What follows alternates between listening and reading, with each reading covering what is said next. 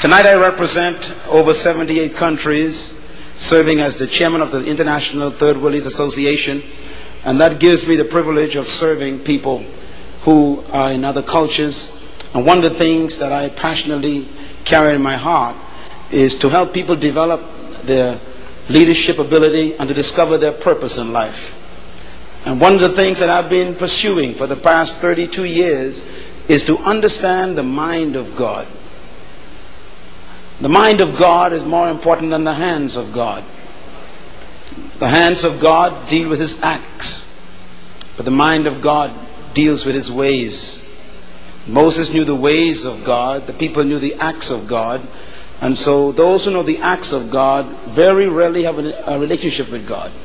But those who knows the ways of God, the mind of God, there's an intimacy involved there that develops, that creates a credibility with God that only heaven knows.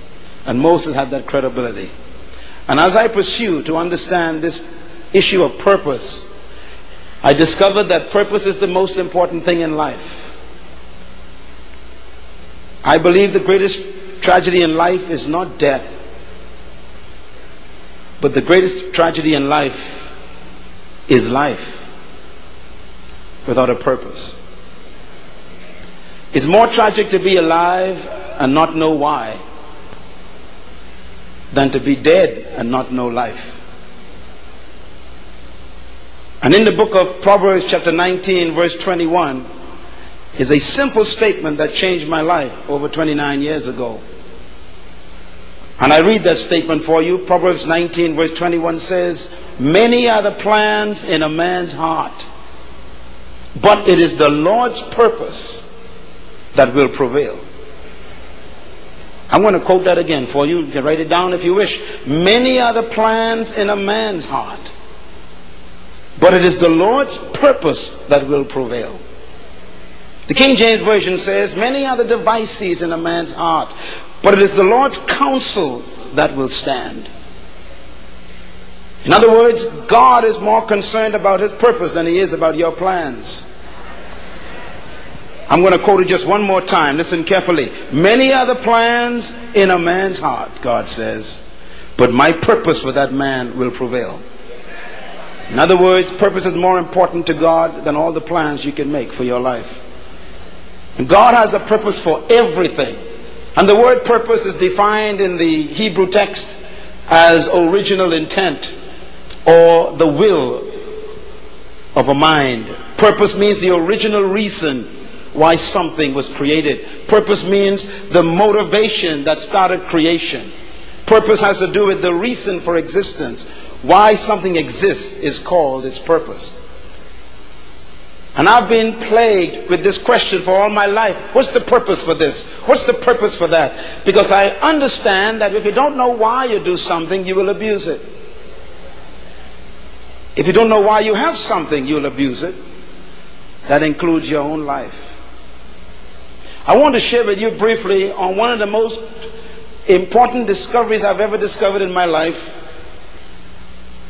A discovery that has changed the course of the way I live every day. One of the greatest and yet most simple truths in the Word of God. I want to share with you on the topic, the purpose for prayer. Write it down, please. The purpose for prayer.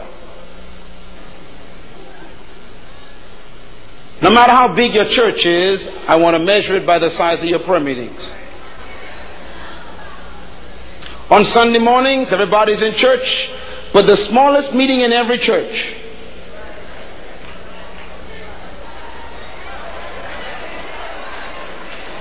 is the prayer meeting. Right now, tonight, in the Bahamas, I just left there a few hours ago. I am pleased to announce that tonight, one of our largest meetings in our church is our prayer meetings. Hundreds of people gather every Monday night. They're praying right now for us, not too far from here in the Bahamas.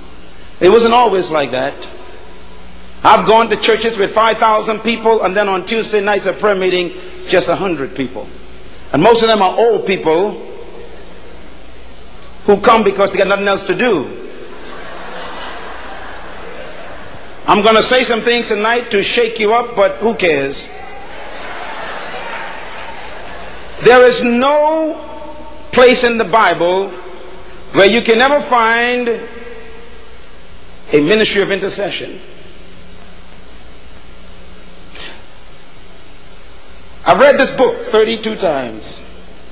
I can't find it anywhere where God created a ministry of intercession. It doesn't exist in the Bible. There are people who interceded, but there's no ministry of intercession.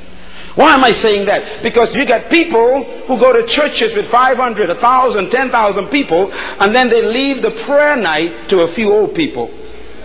And they call them intercessors. Well, according to the Word of God, everybody is supposed to pray without ceasing. And my question is, why are the people in the church afraid of prayer meetings? Why don't they go? I figured it out years ago because I stopped going myself. Why don't people pray? Because they don't get results.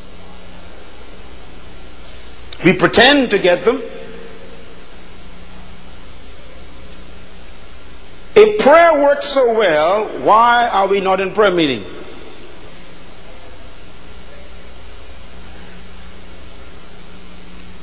Prayer meetings have become an experience of depression for most people. We go to prayer meetings and we spend hours there, and in the end nothing happens, so we stop going after a while. Don't be depressed yet, I'm going to help you. But let's deal with some facts first. We love to sing, we love to worship, we love to be present when everyone else is at a worship service, but prayer meetings, we just can't find time for them. And then there's the personal prayer life. You know, most of us have in our homes what they call cookbooks. Anybody got a cookbook in their home? Yeah, my wife got a few. Cookbooks are amazing books. We never use them.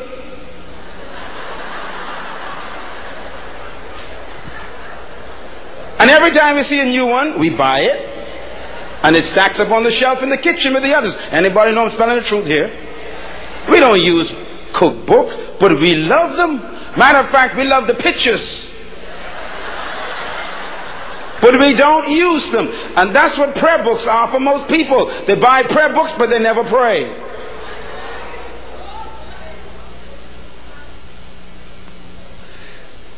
What a tragedy.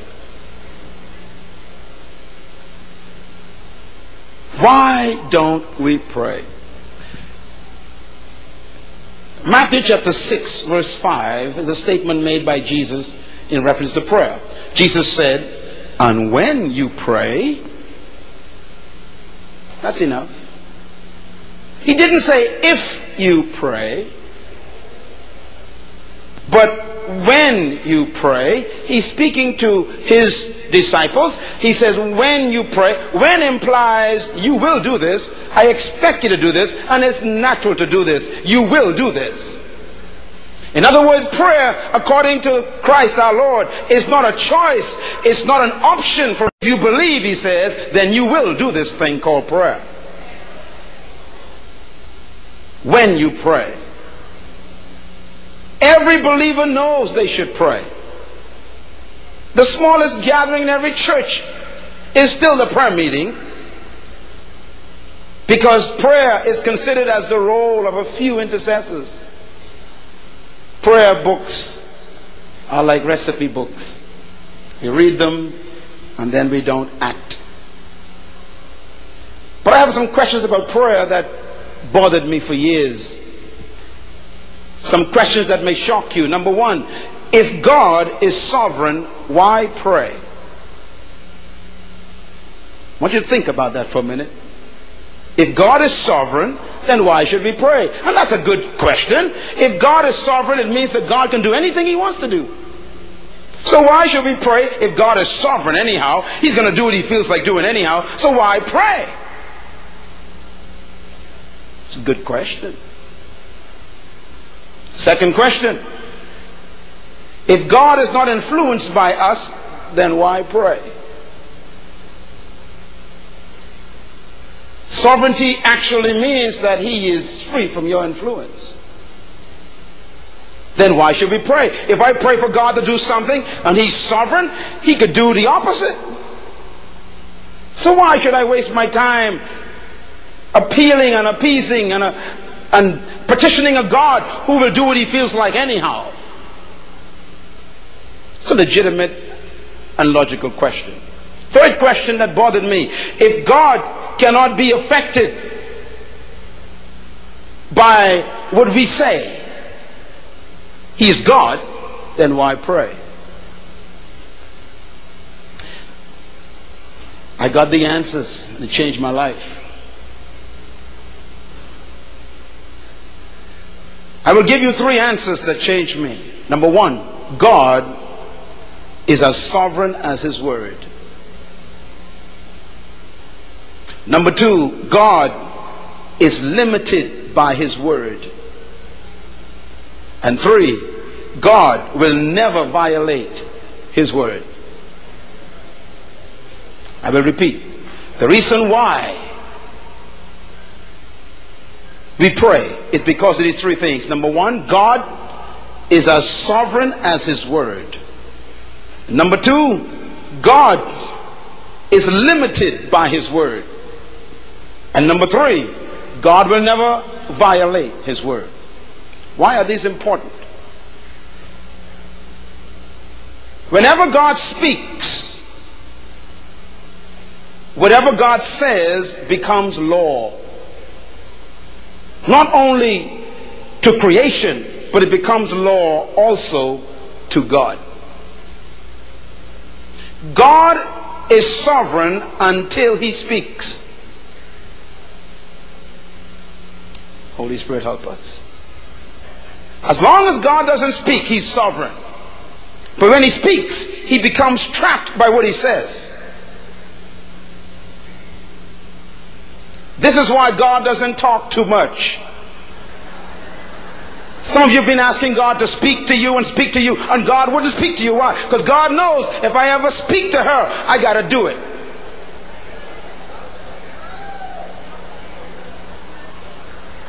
You'll get it after I'm gone. You'll see. God is limited by what he says.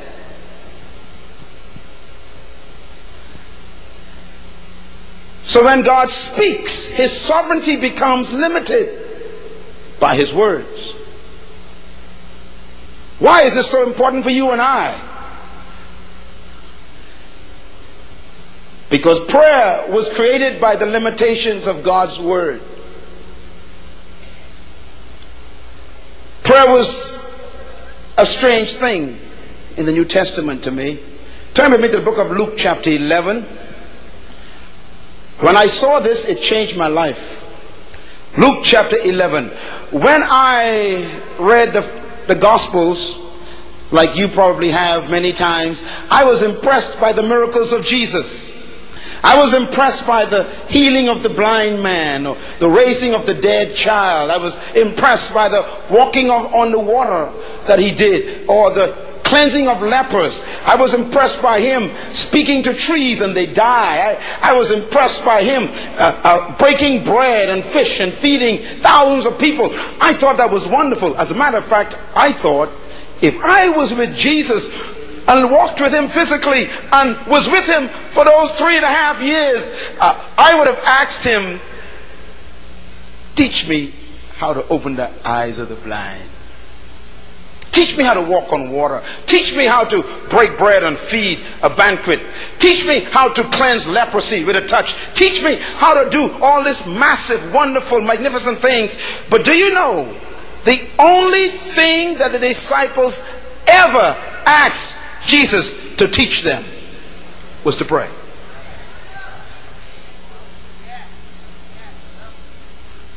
That bothered me.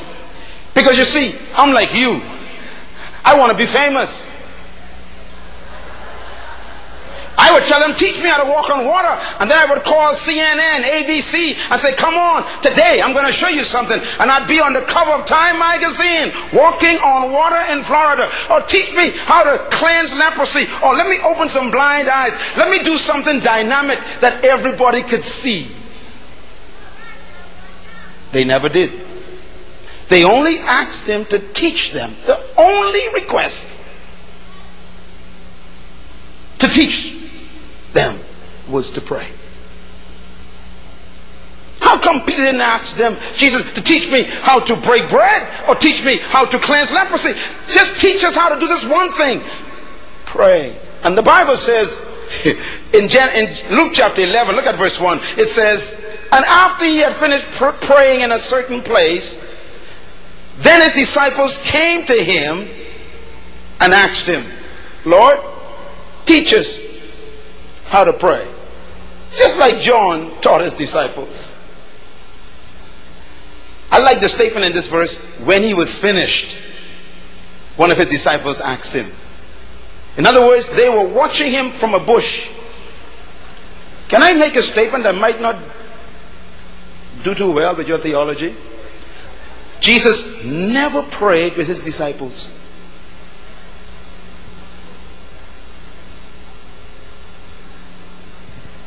Selah. He always prayed alone. Read your Bible carefully. Whenever it was time to pray, he would say, you stay here. And he'd go off. Why? Because prayer is a personal thing. We love group praying because we don't like to pray.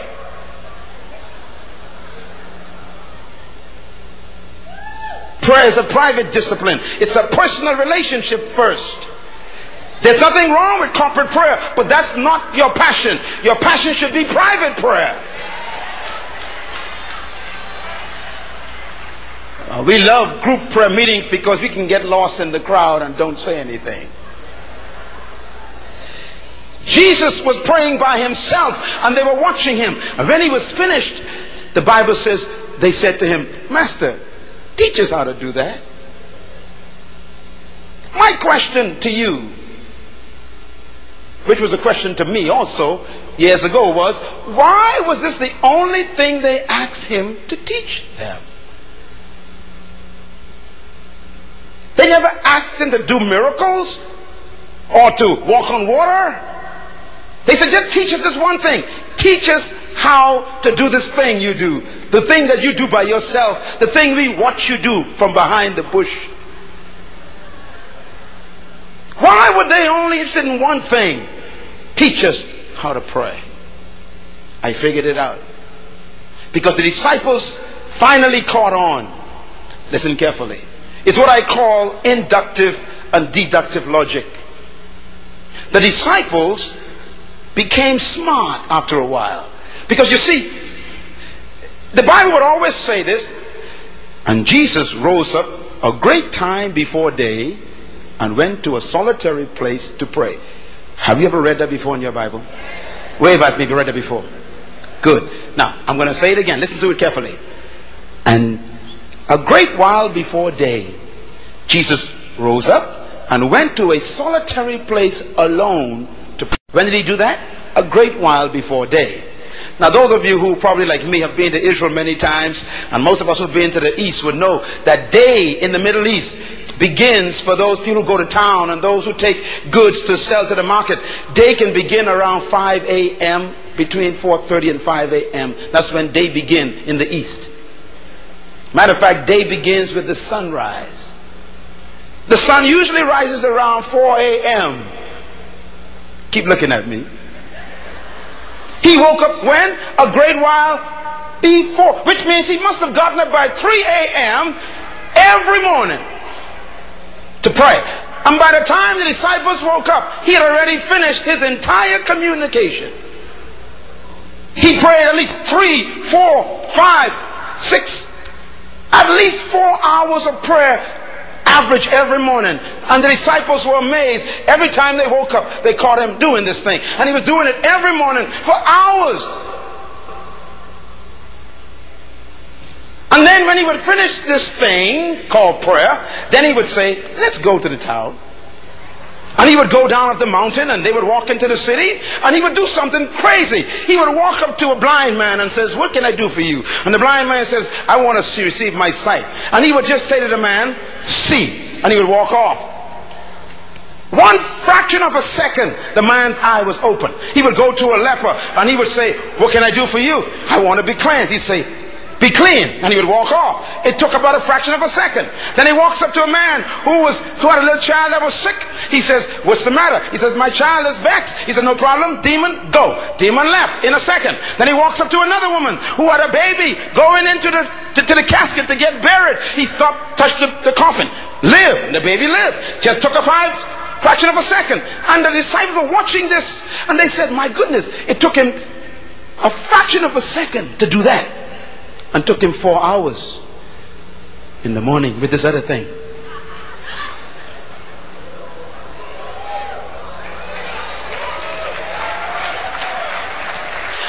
They began to figure it out. They said, look, we spent hours trying to cast a demon out. Come out, come out, come out. Come out, I say. I bind you. I loose you. I loose you. Come on. Now you take over. I'm tired. Okay. Come out, come out. I loose you. Come out. And for hours, you're trying to cast a demon out.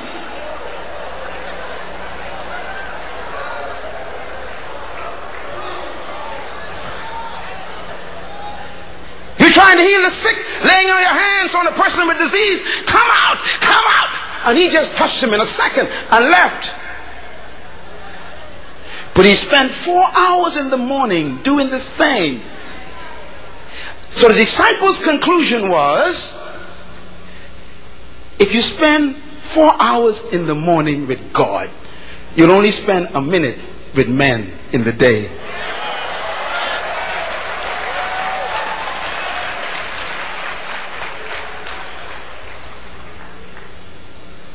They were logical. You know what we do? We spend a minute in the morning with God and 4 hours trying to solve a problem in the day with men. The priority of Jesus was not ministry to men. And there's our problem. See, you can't wait to go heal the sick and go sing and go raise the dead and cast out demons. That's our problem. We can't wait to go there and start a ministry. And God is saying, no, spend some time with me first.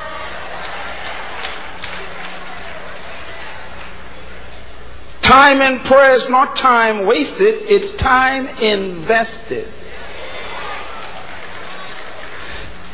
The disciples figured it out. One time there was a young man that brought his son, and the boy was filled with a demon. And the disciples, Jesus, I believe he set it up all by himself. He meant to do it. Jesus set him up. The Bible says he told them, go to the town. And he went to a mountain to pray. I think he set it up. I believe he was watching them from the top of the mountain. He wanted to see if they learned a lesson. And the man brought the boy with the demon. And he says, my son is vexed with a demon. Can you cast him out? And Peter says, no problem, no problem. I'm charismatic. And John said, mm-hmm. And Luke said, mm-hmm. And James said, let's get him. And they began to work on this demon for hours.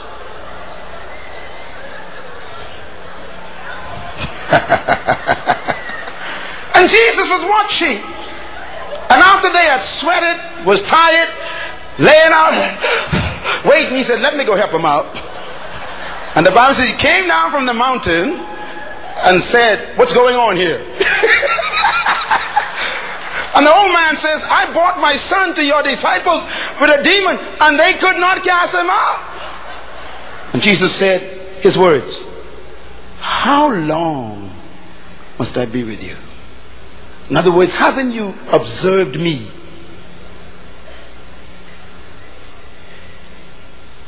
Bring the boy to me. Get out. Demon left. They were so ashamed, like most of us, after praying for 10 hours and no demon left. The Bible says they waited until they were in secret at dinner, quietly behind the wall. And then they said, Master, why couldn't we,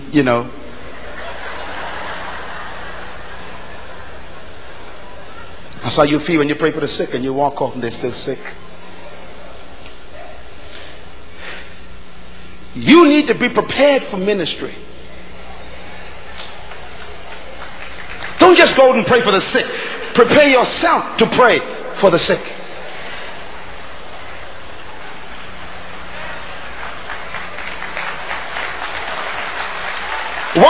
couldn't we do this? He said, simple. This kind only comes out not by shouting, "Come out!"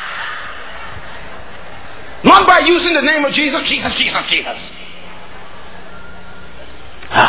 He said, this kind only comes out after you have prayed, not the person who's sick. And after you have fasted, after you have spent your time with me. I believe this year God wants to do some business on the earth.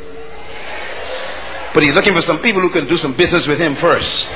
Can I hear an amen, somebody? Clap your hands and thank God. He's about to recorrect some things in our lives. Now listen carefully. I want to show you something. And when you get this, this will never be the same for you again.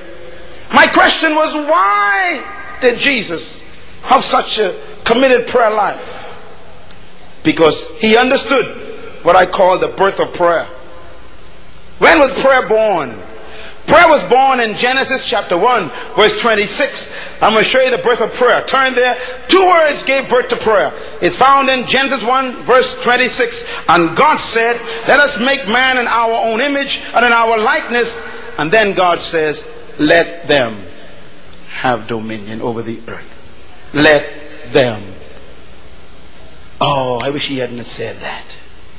Remember, when God speaks, his words become law.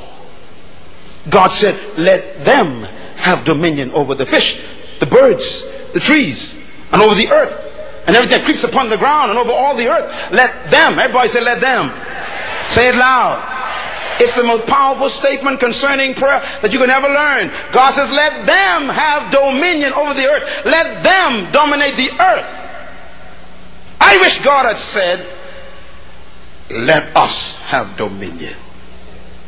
If he had said, let us have dominion, then he would have included himself. But he didn't. He said, let them have dominion. Them who? Them man. Man who? Them mankind. What is a man? A man is a strange creature. Because in Genesis chapter 1, God created man.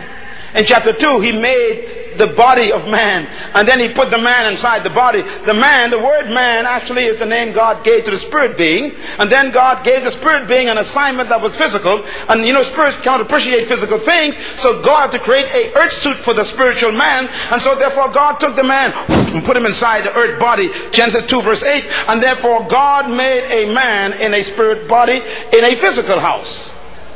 That's what a human is. A human is 2 words put together. It's humus, man. Humus means dirt, man means spirit. Put the man inside the dirt, it's called a humus man. We call it human. A human is a mystery. A human is a spirit being in a dirt body. In other words, a human being is an integration of physical and spiritual. You are a spirit, but you live in a body. Your body is humus, that's dirt. But you are man, that's spirit. So when God put us in the body, humus, he put man in humus, and therefore we became a humus man or a human. And it is that creature that God said, let them have dominion over the earth. Therefore the only creature, here's the key, that has legal authority on earth is a human. The only creature that God said have dominion, dominate the earth, is a human. What is a human? A spirit in a body. That means any spirit without a body is illegal on planet earth.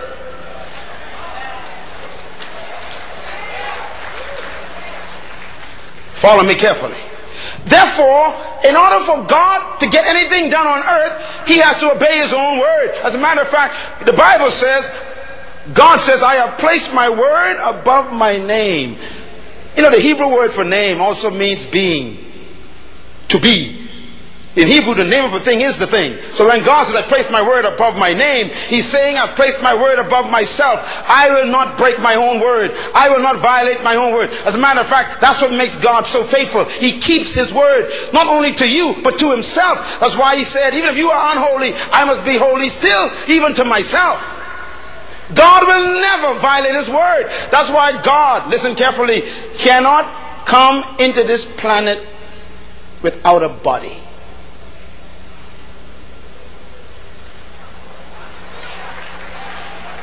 Not because he's weak, not because he is not powerful, not because he's not mighty, but because he's too faithful to his word. He will never break his word.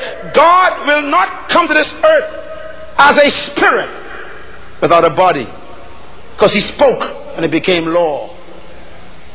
Only a few will understand me, I know that. Therefore, if anything is going to be done on earth legally, it has to be done by a spirit with a body.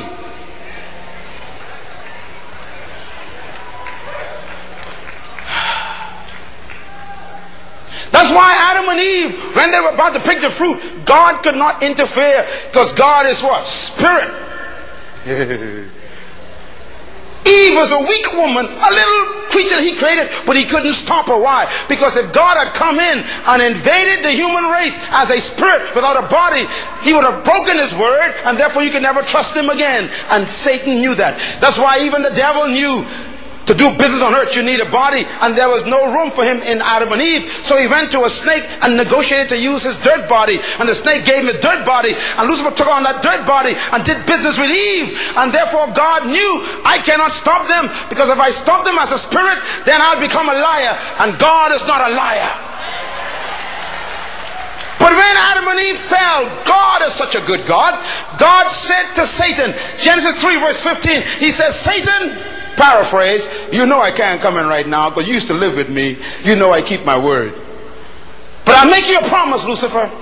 I promise you that the same woman that you use to destroy the human, the same woman, I'm going to come into her legally. She's going to give me a body legally. I'm going to come into the earth legally. I'm going to crush your head legally. That was the promise. Christmas was necessary because of God's word.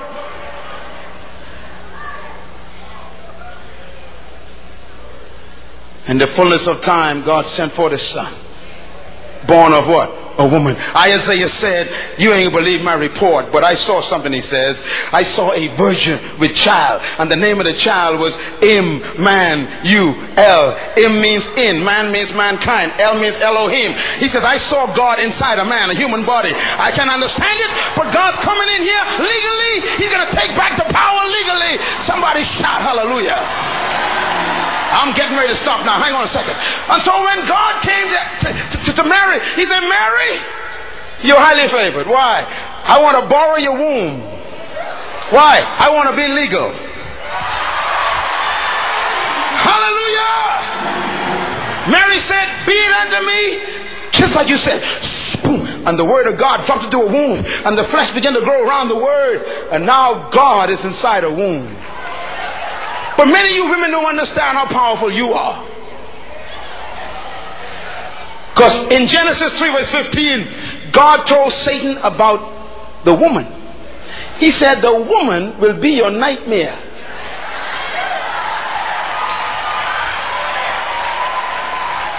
I used to wonder why. Now you medical doctors here know this to be true. You see, God, when he was designing the female, he designed her really for him. The woman's body is designed in such a way that the womb of a woman is designed to produce a child, but the child's blood never mixes with the mother's blood. God designed it that way. He was thinking about himself. You see, when a child is in a woman's womb, no matter what blood type the child has, it never mixes with the mother's blood. Completely separate. That means a woman can carry a baby and the two never mix. Oh, you don't understand yet. So God said, Satan, I got you. I've made arrangements to come into the human race. That woman shall bear me a seed, and the blood will not mix with hers. It's going to be genuine God blood. Woo! It ain't going to mix with hers, and that seed is going to come into the earth legally, and it's going to have a blood that's going to be so pure, it'll be able to cleanse everybody. Y'all shout hallelujah for the blood of Jesus. The blood of Jesus Christ had God's DNA. chromosome combination was Elohim and Adonai mixed together. Y'all better shout God for the blood. That's why the Bible says you are saved by the blood of Jesus. His blood was not Mary's blood. Matter of fact, Mary got saved by the blood she was carrying. Shout hallelujah, somebody. Hey, glory to God. And he said, Mary, you shall call the child, watch this, Jesus. Isaiah said in chapter 9, he said, for unto us a child is born and a son is given. Now the child was born, but the son wasn't.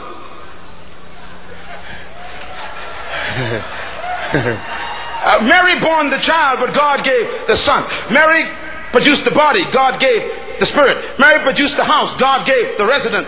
In other words, Mary is the mother of Jesus, but she ain't the mother of Christ. I'm going right now. Jesus is the body. Christ is God. That's why he's called Jesus the Christ, because Jesus made Christ legal.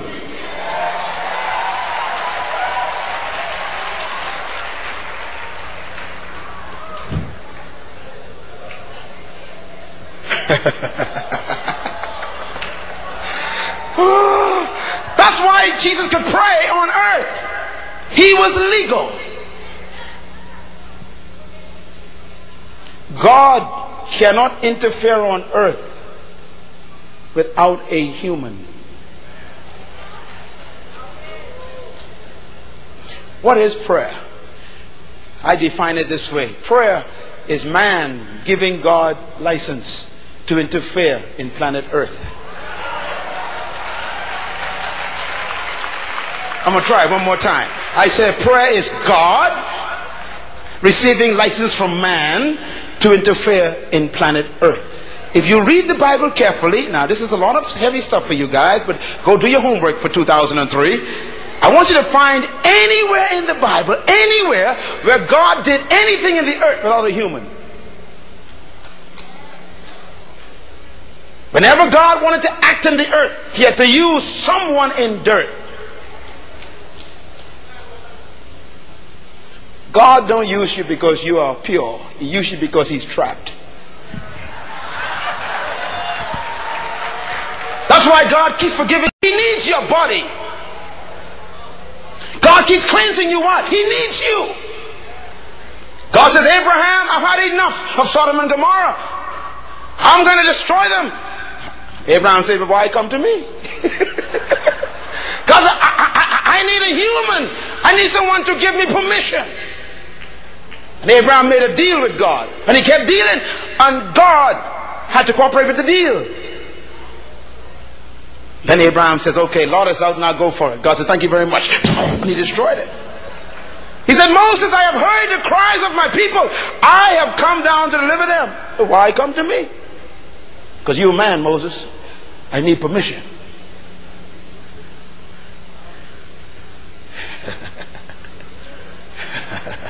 You get it after I'm gone. Tell your neighbor, God needs me to impact my city. Say it again. God needs me to impact my city.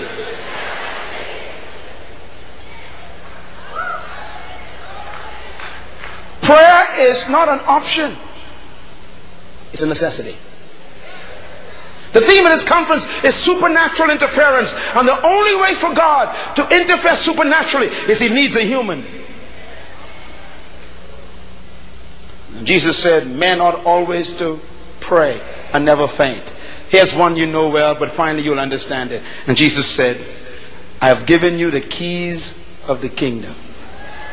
Then he says, here they are. Whatever you bind on earth, then heaven could bind. And whatever you loose on earth, then now heaven could loose it.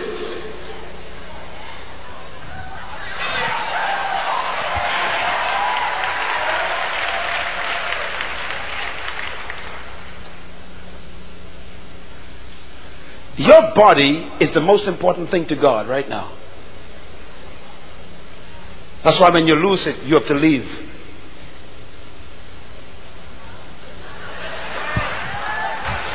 When your body stops working, you have to leave. Because you are now illegal.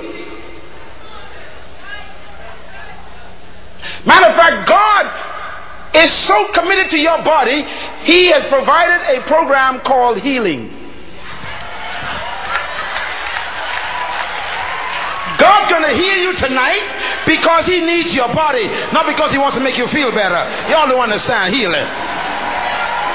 I say God's going to restore you tonight physically, not because He wants you to feel good, but because He needs the body you're living in. Lift your hands and thank God. He's going to heal you for His sake. That's why many people don't get healed. They come to get healed because they want to be better. They want to feel better. They want to be better. But don't pray for that. Say, Lord, heal me because you need my body. Come on, shout amen, somebody. Your body is important to God. See, Christ is a spirit, and He is illegal here without a body. So the Bible never says that Jesus really died. The word it used in the Greek is He expired. He blew. He released Christ. And then Jesus died. Christ never died, only Jesus. So the Bible says the same Spirit that raised Jesus from the dead, the Spirit of Christ, shall also raise your mortal body. Listen to me carefully. And so Jesus was on the cross, dead. Christ ran down into Gehenna and Sheol, through Hades, walked into the dungeons of darkness, kicked open the door of depression. He saw Lucifer on a throne reigning by bluff. And Christ walked up to Lucifer and says, I come to pick up some things. And Lucifer says, you can't come down here. You got to be dead to come down here. And Christ says, I'm dead. My body's upstairs. He kept on walking. Lucifer said, well, you can't come here.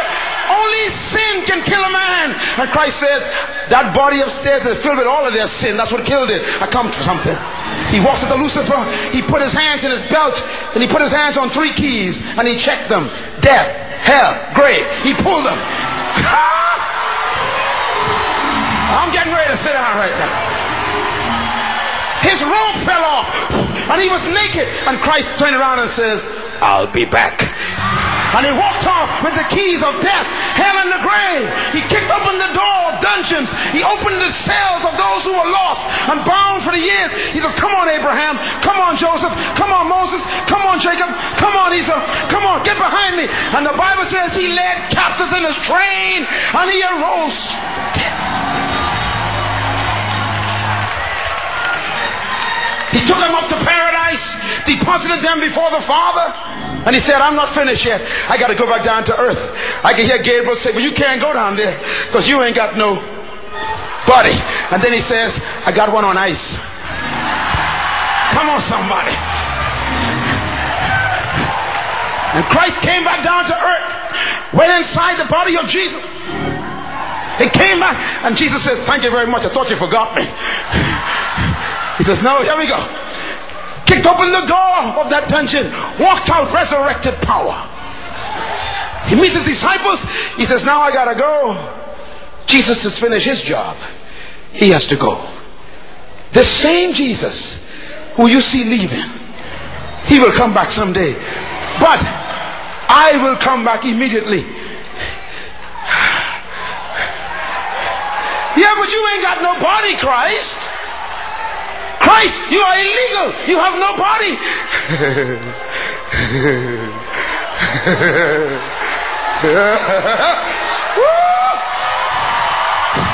And Christ said, I made arrangements.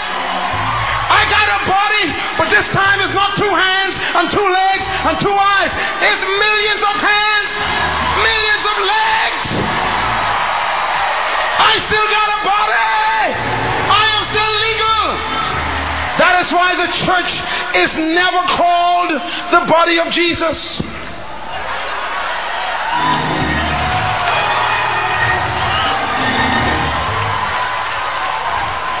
Lift your hand up right now. Stand up on your feet. Tell your neighbor, he needs my body to be legal on earth. Lift your hand and say, right now, I give you permission to invade my nation. No, you ain't praying like you believe it. Come on, say it. I give you permission through my body, through my faith, to invade the nation. Go ahead and worship right now. He's doing it right now. That's what prayer is all about. Whatever you bind on earth, heaven can now bind. Whatever you loose on earth, heaven can now loose. The power is in your hands.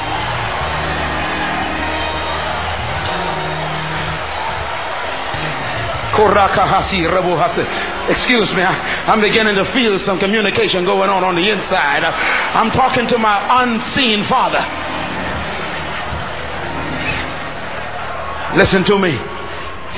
If you are sick tonight, high blood pressure, diabetes, conditions of the heart, eye problems, knee problems, I don't know what it is, lift your hands right now. God's going to heal you, but not because you want to feel better. He's going to heal you because he needs that body to get some work done. Now some of you think you ain't sick. Let me tell you something. Sometimes you're sick but you ain't know it yet. So just in case, lift your hands and receive this healing. I'm going to release right now in the name of Jesus. I'm going to pray a sabotage prayer. A sabotage prayer is a prayer which attacks disease before you knew it was there. See, some of y'all got high blood pressure but don't even know it yet. Some of you got hernias but don't know it yet. Some of you got prostate cancer but you don't know it yet. But tonight I guarantee you, you'll never know it because God's going to heal it right now in the mighty name of Jesus. Lift your hands and receive your healing right now. Open your mouth and tell him, heal me for your sake. Come on, ask him. Heal me for your sake. Heal me for your sake. I must live long for your sake. You need my body for your sake. You need to be legal, so you need me, Lord. You need my body. Go ahead and praise him. Something's happening. I see miracles happening all over the building. I see eyes being healed of cataracts. Yeah, that back is coming back into order. Yeah, I see that hip joint being recreated. Yeah, I see that knee joint, the cartilage being restored. Yes, I see that shoulder problem being recorrected. Yeah, prostate cancer is dissolving in the name of Jesus. The lump in your breast, check it out. It's gone already in the name of Jesus. When you ask God to interfere, he does it because you are a human. Open your mouth and thank God you just got totally healed right now. Lift your voice and praise him for the healing you just received. Hold hands together, let's pray. I feel an anointing flowing in this building. Just pray in tongues for a second. Your neighbor is being healed right before your eye. Touch him right now. Wherever any two shall touch and agree concerning anything where?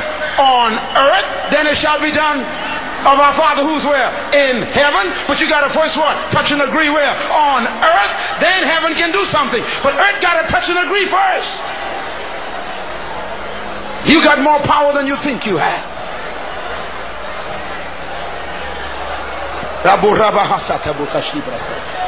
Oh, I wish I had more time to teach you this thing.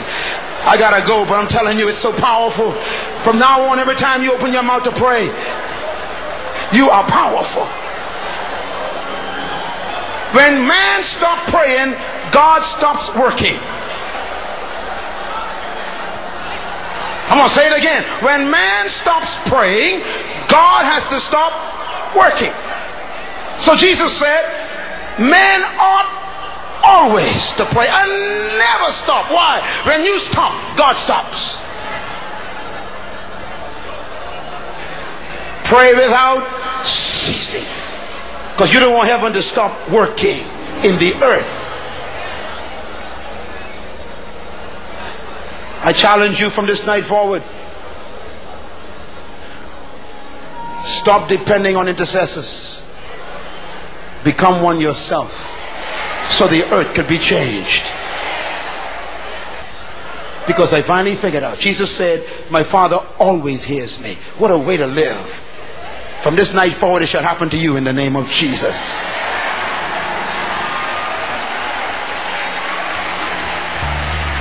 Your prayers will now be answered because now you know how valuable you are to God. I feel an anointing of God in this building for prayer. I want you right now to think of a scripture to pray over your city right now, whatever that scripture is. Whatever you bind on earth, heaven can bind. I want you to bind the spirits of violence in your city. Bind the spirit of rape, the spirit of thievery, the spirit of corruption, the spirit of malpractice. Think about all those demon spirits, those spirits that are hovering over your city, the principalities. You got the power to bind them. The Bible says angels will do the bidding of those who are heirs of salvation. They are waiting for you to tell them what to do. Lift your hand now and speak over your city. Tell those spirits they are illegal. They have no bodies. Cast them down. They have no bodies. They are illegal. You got the body. You're the one with the legal power. You can cast every illegal spirit out of your city. Every principality, every power, in the name of Jesus, come down tonight. Come down tonight. Come down in the name of Jesus. Come down. I come against the spirit of terrorism. You foul demons of fear. I bind you on earth. You have no right here. Get off this planet come on, y'all help me out. Get off this planet, you foul spirit of fear and terrorism and lies and corruption and violence. Get out of our city in the name of Jesus. It's the power you have as your body. You will not die. God ain't finished working through your body yet. Now lift your hands and begin to raise up a shout of triumph. Something just happened in the spirit world tonight. Act like something happened tonight. Come on. Bless the Lord, oh my soul. Shout to the Lord. Oh, I had enough. Praise God. Come on, praise Him.